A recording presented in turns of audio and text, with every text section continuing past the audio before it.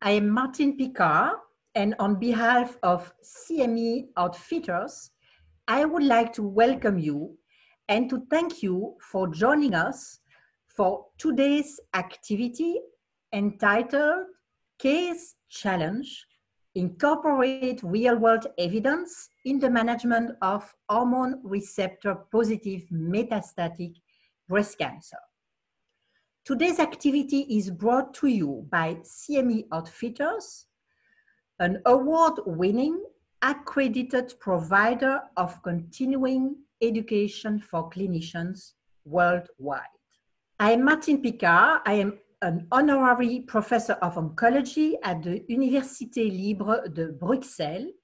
I am the scientific director of the Jules Bordet Cancer Institute in Brussels, Belgium, and the co-founder of the Breast International Group, BIG. We have two learning objectives today. Learning objective 1 is to assess evidence on real-world clinical experience for CDK4/6 inhibitors in metastatic breast cancer.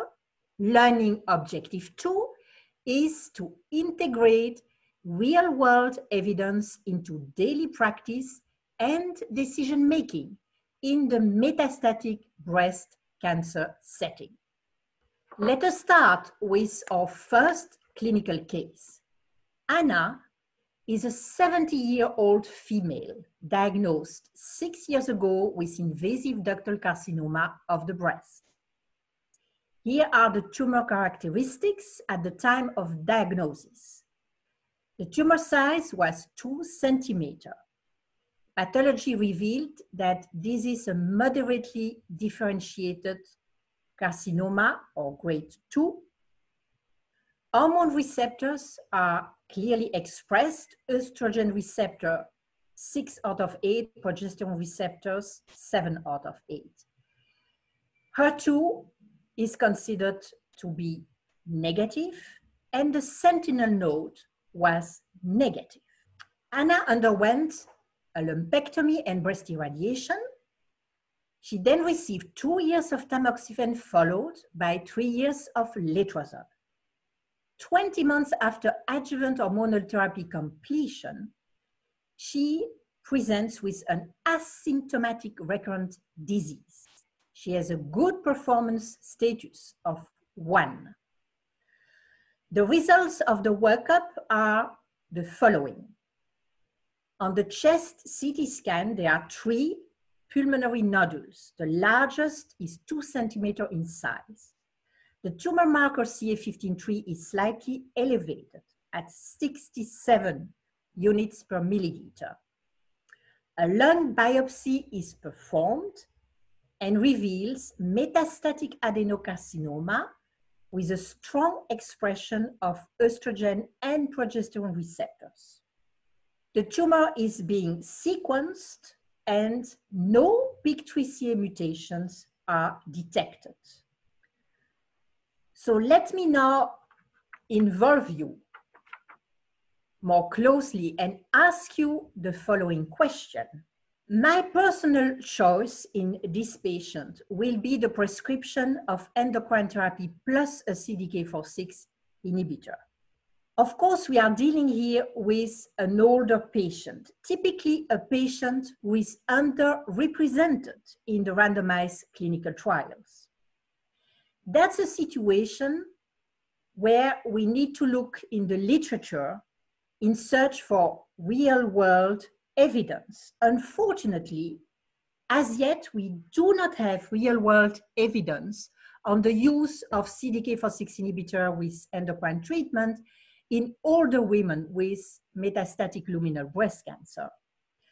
But we have access to a very interesting FDA pooled analysis of 3 randomized clinical trials that have compared the use of endocrine treatment alone with the use of endocrine treatment plus a CDK4/6 inhibitor as first-line therapy for metastatic disease, namely the PALOMA-2, MONALEESA-2, and MONARCH-3 trials.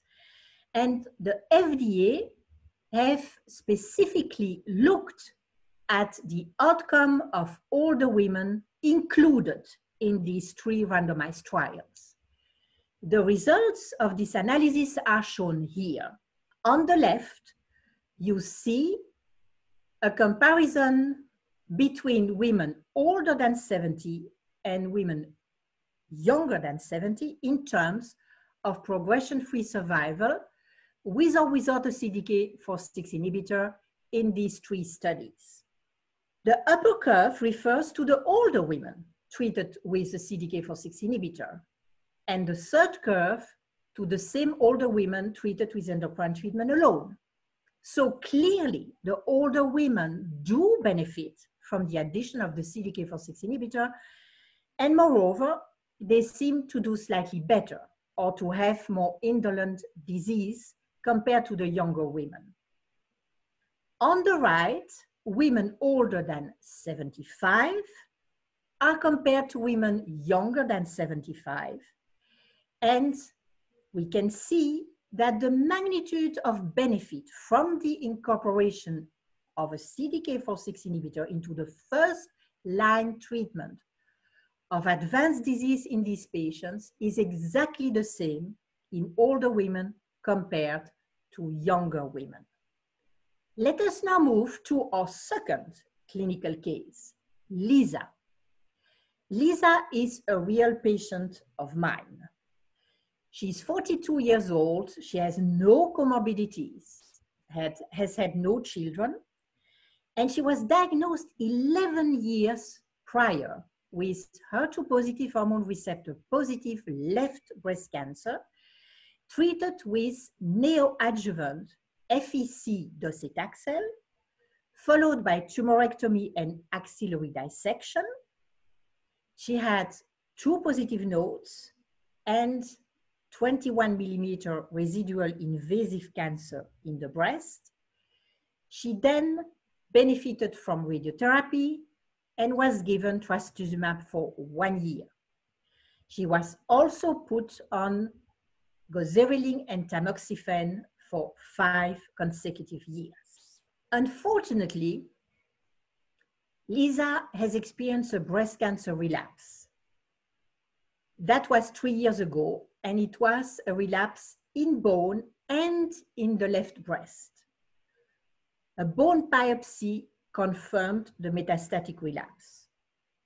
Genetic testing was performed because of Lisa's young age, and it came back negative. No mutations were detected in the BRCA genes and other predisposing genes.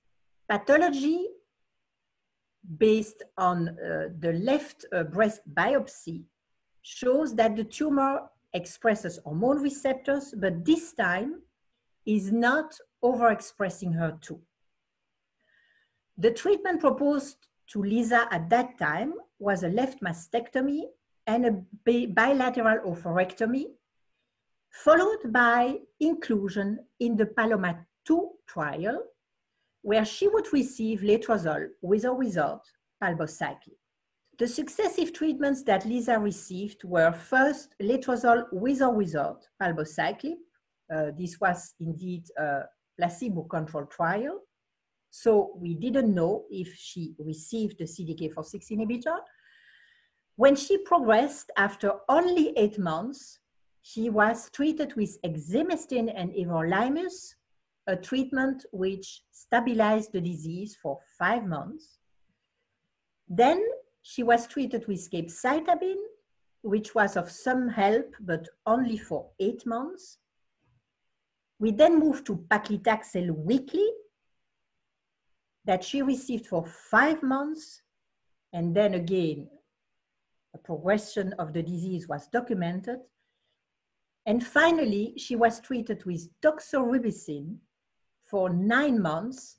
So this was a treatment that showed a slightly better efficacy than all the previous ones. So let me involve you actively and ask you the following question. Lisa has a new bone progression. What would you choose for systemic therapy? I should first tell you that we found out that Lisa, when she was randomized in the Paloma trial, received the endocrine treatment alone and did not receive palbociclib. What happened to Lisa with this new bone progression? I decided to try the combination of fulvestrant and palbociclib as 6-line treatment. And there came a big surprise. First of all, Lisa noticed an extremely rapid disappearance of her bone pain, something she had never experienced with any of the previous therapies. In March 2017, we documented a very nice partial metabolic response on her PET scan. A few months later, she showed a complete metabolic response on PET scan. And it's only in March 2019 that there were some signs of disease progression. In fact, Lisa started to show severe neutropenia and thrombocytopenia.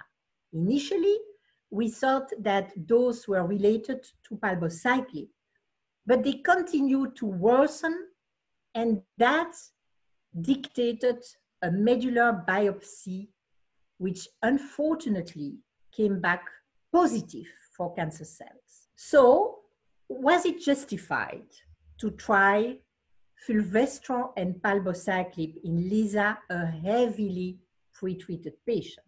As you can see, we have some publications in the literature that report the outcome of heavily pretreated patients receiving a CDK4/6 inhibitor with endocrine treatment. These 3 relatively small studies come from Europe, 2 from Belgium, including 1 from my institution and 1 from Croatia. And the 3 studies have in common the fact that the treated patients had been exposed to multiple lines of endocrine therapy and multiple lines of chemotherapy for their metastatic disease. On average, these patients received about 5 previous lines of treatment. This, of course, explains the relatively modest progression-free survival seen in the studies that ranges from 3 to 5 months, but it is nevertheless interesting to notice that clinical benefit rates are seen in these heavily pretreated patients in slightly over 50% of them. In the study from my institute, we saw no difference between the chance of disease stabilization, whether or not the patient had been previously treated with everolimus. Importantly, none of these European studies noticed new safety signals with the use of a CDK4/6 inhibitor in heavily pretreated patients. It is important here to remember that we do have 3 CDK4/6 inhibitors that we can prescribe in the real world: palbociclib, abemaciclib, and ribociclib. In terms of side effects, these 3 agents are slightly different. Palbociclib and ribociclib will induce more neutropenia and thrombocytopenia compared to abemaciclib. Abemaciclib, in contrast, will be associated with more gastrointestinal toxicity. Also, with ribociclib, one needs to monitor the QTc interval closely in the first few weeks of treatment. So oncologists have a choice between these agents, and this choice can be based on specific patient characteristics, including comorbidities. In terms of anti-tumor activity, we have seen highly consistent results across all the randomized trials, independently from the CDK4/6 inhibitor tested.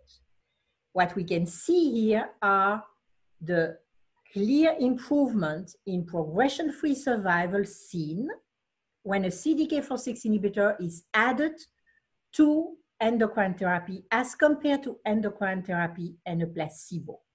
Very importantly, this meta-analysis based on published data also shows that CDK4/6 inhibitors, when added to endocrine treatment, will reduce the risk of death in these patients. In other terms, they will improve overall survival. So let us close with our SMART goals: specific, measurable, attainable, relevant, and timely. Today, we have evaluated together real-world evidence on CDK4/6 inhibitors, and we have seen how these agents can benefit patients, real-world patients with hormone receptor-positive metastatic breast cancer. I hope you will now be more confident in incorporating real-world evidence into your clinical practice. This is a way to get more confident in the use of these drugs in a broader patient population compared to the one that was typically involved in the randomized clinical trials. I thank you for your attention.